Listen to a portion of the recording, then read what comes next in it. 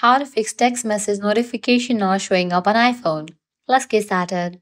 Missing important text notifications on an iPhone. If your text messages aren't showing up, don't worry. Here is a step-by-step guide to getting those alerts back on track.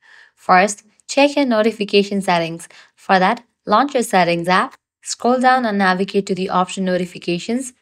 Now here you're going to find the list of the apps. Head towards any of the app in which you are having this issue. Toggle on for the option of allow notifications. Likewise, enable for other options as well.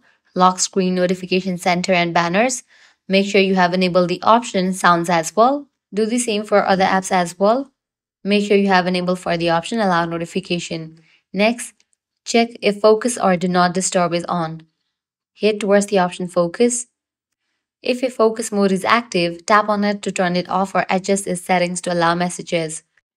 Next up, what you can do is restart your device. For that, head back, navigate to the option General, click on the option Shut Down. With that, you'll get the slide that icon to the right to turn off your phone.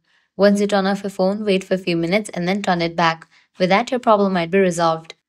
Next, what you can do is update your software.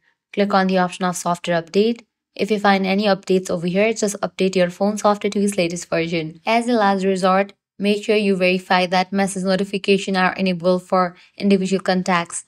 Head towards your Messages app, go into the chat with the contact, and tap on their name at the top. Make sure Hide Alert is turned off, as this can mute notification from specific contacts. So this is how you can easily fix text messages notification not showing up on iPhone. If this tutorial was helpful, don't forget to like, share, and subscribe to our channel. Thanks for watching.